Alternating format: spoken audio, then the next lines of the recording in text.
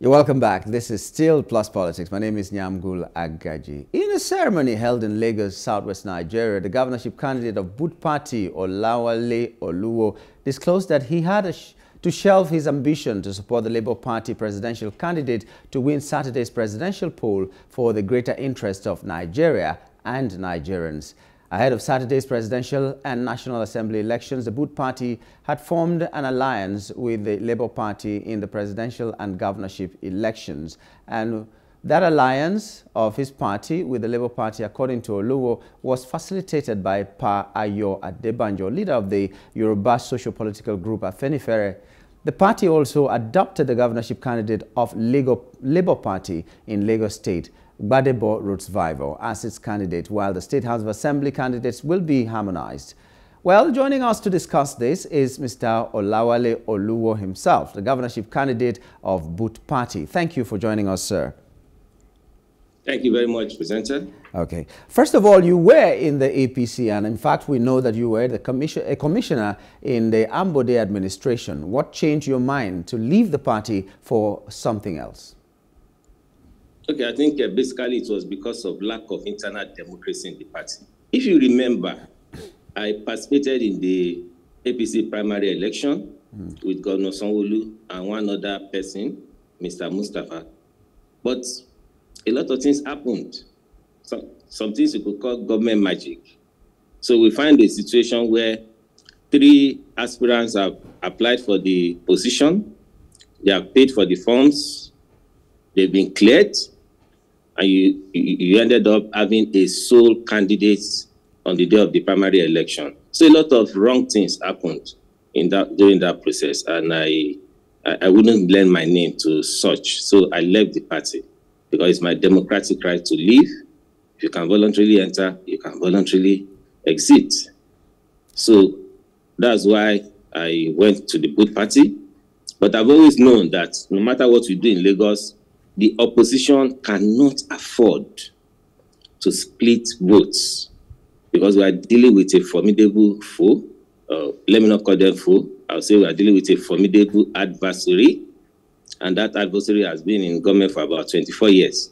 So it's not the kind of adversary you go into an election with and you start to split your votes in different directions. So I made that determination that the right thing to do for Lagos, if Lagos is going to be free, is to join forces with comrades who have the same ideology and the same vision as I have. And where there are differences of vision, we can harmonize and come to a consolidated approach in terms of agenda, in terms of manifesto, and we can drive the strategy and win the state. That is what this is about. Okay, before we go to specifics on what kind of ideology that Labour Party and Boot Party share together, I'd like to know, is it not part of internal democracy to have a consensus candidate? Because you said on the day of election, one candidate alone was remaining. I just wanted to understand that. Was that not a consensus candidate? Or... No, it was not a consensus. It was a fraudulent process. How so? It was a fraudulent process to the extent that to have a consensus, the 3 candidates must come together and agree that this is the person that all of us will support. You even had a situation where all the ballot papers that were taken to the Onikon Stadium that day, they were pre-printed. So Governor Sanwo-Olu's name were printed on all of them. So it was not a primary election. It was just a charade that no serious Democrat should be part of. And we have the evidence, we have the facts to support that. Okay, so if there are evidences, why didn't you take it up somewhere else, like legally, to fight it? Was that not allowed? There is no need for that. Look, okay. The nomination process has a short period to the end of it, okay, going by the INEC timetable. So if you go to court on the basis of the irregularities in your own party, you might be in court while the nomination process will close, and even if you still lose the case in the court, you would have closed all the alternative windows available to you. So sometimes you just let it go because your focus is very clear.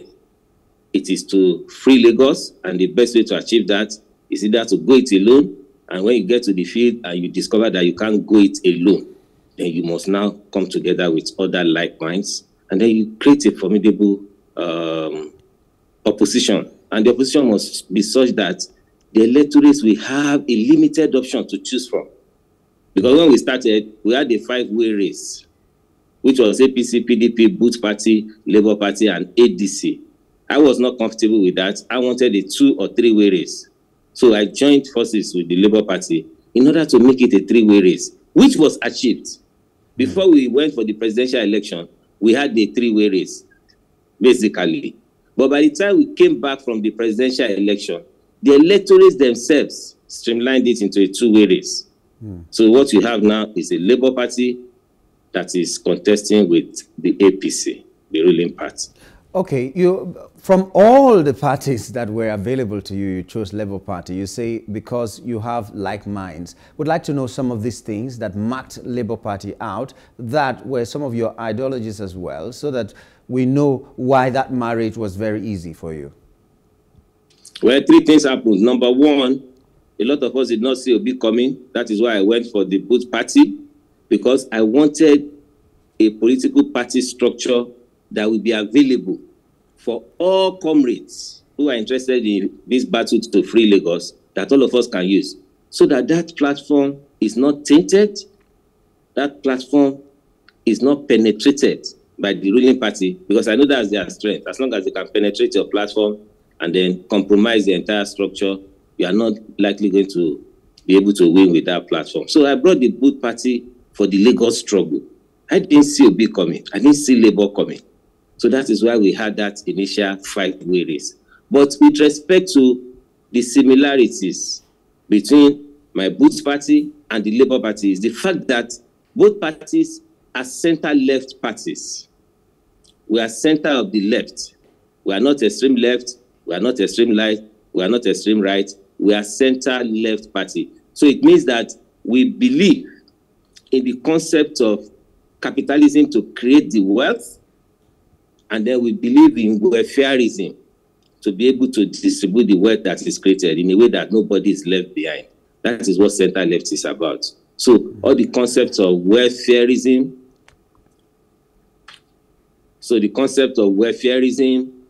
the concept of making sure the working class can have access to the wealth that they have created, those are the things that makes ourselves and Labour Party to be in this alliance. It was something that was well thought out. That is the first one. The second one was that the man Obi, when he came out, there was a sincerity about him. So we could also have the confidence that at the national level, we were going into alliance. We seem to have lost the audio. With that kind of relationship.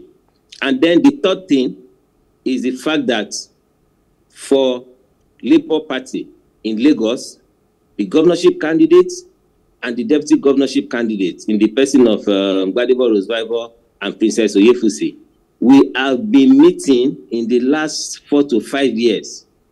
If I've not had meetings with Gbadebo before the alliance, we must have had meetings over 50 times. Just discussing how to free Lagos, how to free our people, and how to take our states to the level that we desire.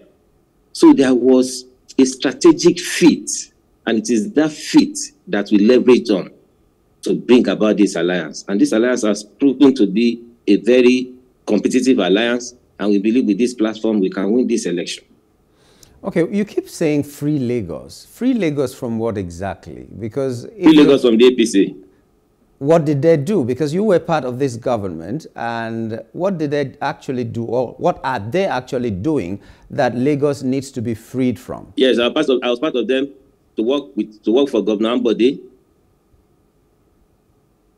and Ambode was doing the work, and at the time, going forward, the APC was not seeing it as something that should continue to do the work for the people. Rather, a lot of interests were being played out. And I know it's had to do with the presidential ambition. I respect that. I don't have any problem with that.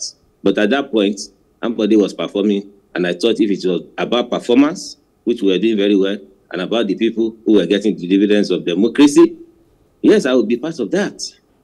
Even if PDP transforms in Lagos into that, I would join them. Anything that will benefit people, that it's no longer about the people, it's no longer about performance, it's no longer about dividend of democracy and others, then you can take your excuse. There's nothing that ties you to any party. So now that you are joining forces, or you have joined forces with the Labour Party, how do you intend to superintend over this state, Lagos, as two parties? Or are you now just one party and there's no longer anything like boot party? There's still boot party, but with respect to Lagos, it's Labour Party that we're all working for. So there wouldn't be a time in the future that people from the boot party will now begin to say we are being marginalized on that. Have you worked out the modalities on how to govern this state together? What role will you be playing? No, those will be very presumptuous. You know, when you go into this kind of alliance, and if you are going into it in good faith, you're not going to start to make it look like a deal. That's what typical politicians do. I'm not a typical politician. I have never been. I've been a man in the corporate world. I'm an investment banker. I'm a capital market operator. I'm a chartered accountant and all that. We don't approach public sector activities like that. So what you want to do is to say, do you believe in the philosophy of what you are doing? Can you create a value proposition that the people can associate with, something that resonates with them? And that can be the basis upon which you earn their votes. You earn their votes. It is when you have won the election that you now begin to sit down and say, who has this capacity? Who has these capabilities? And then you begin to see how government will be formed based on people's capacity, capabilities, competence, and all those things that Peter Obi normally talks about. I believe in them. But when you start saying, you sit down, you take 30%, I take 20%, then that's a deal. Politics should not be a deal. Politics should be about service. Okay, now let's just have a dream, your dream of Lagos State, if you do win the governorship election on Saturday. What is the Lagos State that we're looking at if Labour Party should clinch the throne, as it were? I'll summarize it very quickly. The Lagos State we want is a Lagos State where people can sleep in the night and they feel safe. That's security. It's also a Lagos State where people can wake up in the morning and they have somewhere to go, or a business to do, or a venture to pursue. You have situations where a lot of young people are just milling around, clustering in different streets. Even in front of my office, I see people cluster every day. There's nowhere to go. There's nothing to do. So I wonder how those guys plan their lives, how they think of where the next meal will come. So people want to sleep and sleep with their eyes closed because there's security. People want to wake up and have somewhere to go and how to earn revenue. People want to leave their homes and not be in excruciating traffic. People want to be able to send their kids to good schools, and when they are healed, they want to be able to go to hospitals that can take good care of these things that Labour is talking about. And with respect to how we will deal with the traffic situation, it's going to be short, medium, and long-term approaches. Number one, the short-term one is that as much as possible, we'll extend the BRT lane to so many lanes, because that BRT lane in the first roads, or for those alignments that don't have railways, because you want to build the railway that might take you 3 years, 4 years, 5 years. The people in traffic are not going to wait for that. So we must quickly expand the BRT lanes to almost all the available roads that we can get space to extend them to. And that will bring immediate succor. All the bottlenecks will break them down. Governor Sanwo-Olu promised us to take care of the bottlenecks. I've not seen much work in that regard. So for me, with respect to the health sector, we have a very good plan. So that's what this is about. This is about where Lagos was when this governor took over and where Lagos is today. Are we better off? A lot of folks have asked in this Lagos. They don't seem to say they are better off. Let's just Hello? Let's just as briefly as possible round off on this note. Lagos has been administered for the past 24 years by a particular group of people. Call it a party, call it some godfathers, call it the establishment, whatever name you want to give it. How do you intend to succeed breaking away totally from this establishment that has run Lagos for this long? I don't know what you mean by breaking away. Look, when you go into the elections and we win, the thing has broken itself. We don't need any process to break it again. A lot of things will change immediately. Number one, any government that comes in that is not Asiwaju installed will immediately cancel the alphabet, most likely on the day of inauguration. That one is without thinking. Any government that is not installed by Asiwaju in Lagos will immediately cancel that, what do they call it now? That apex body of the APC. I forgot their name now.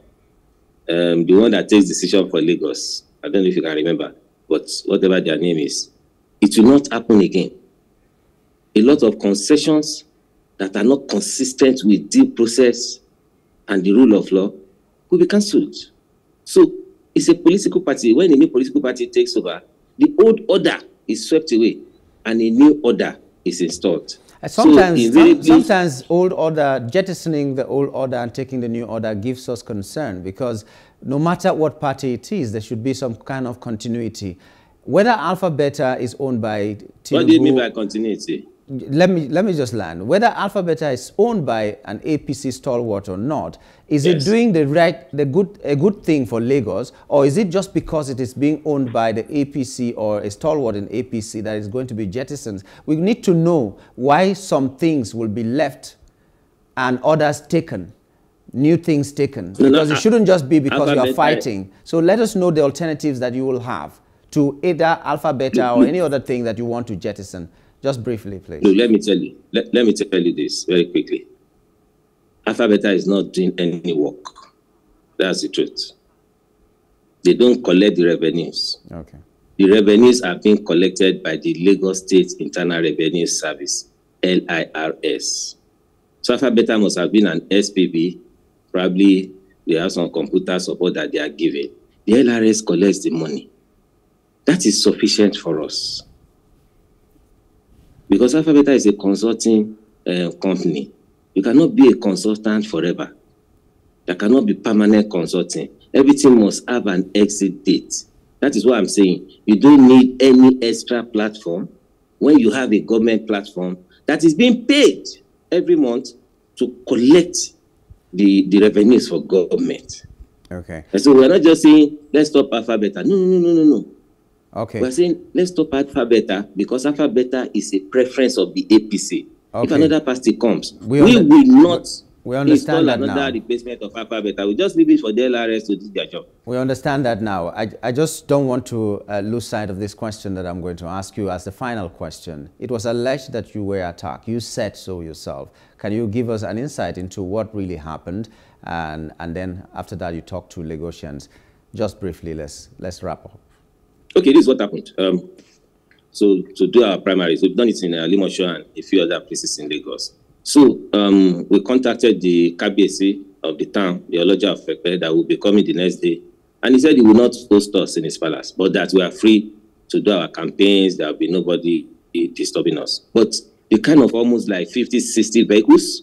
And prior to that, we had already concluded the deal between the APC and Labour Party that made the APC, between the PDP and Labour Party, that culminated in the lapse of the PDP structure in Ekwe. The total has strengthened the opposition platform without announcing. So that rally itself was the announcement of that collapsing of the PDP structure into the Labour Party. So that's what some of the APC folks could not undo on that day. And they responded violently, I would say, because there were gunshots. Myself and the Honorable Nohin, who is the House of Reps candidate for PDP in Ekpe Federal Constituency, two guys with guns aimed at each of us and opened fire. 2 bullets were targeted at me, about 2 at Honorable Noim. But thank God for my security detail who responded. The bullet missed narrowly.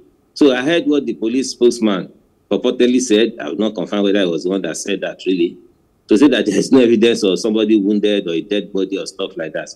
But I didn't report that the bullet hit me, so you are not going to see a wounded part of my body, but the bullet missed. And it was not only that, twice they tried to disrupt our rally.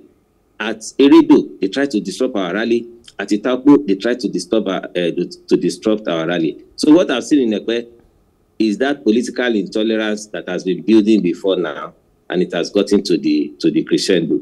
So it is important that the security agencies, in their planning, should know that Ekpe is going to be a very hot spot, because we are going to be very competitive there, and we are going to stand for our right and fight for our rights. So as it stands now in Ekpe, PDP is now Labour Party. Is that what you're saying?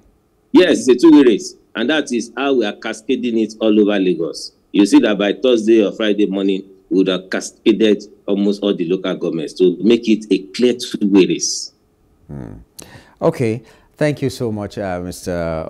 Oluwo, for the insight you've given us and everything you have said today. It's been a pleasure having you on the program today. Thank you, my friend. Just take a final word for Lagosians, because Saturday is coming. It's fast approaching. In fact, it's here. Just in a sentence or two, or in 30 seconds. No, this is what I'll tell Lagosians. We want a peaceful election. We want a non-violent election. I know the youths are agitated. I want to appeal to them. Fighting will undermine the election. Responding to violence with violence will also undermine the election.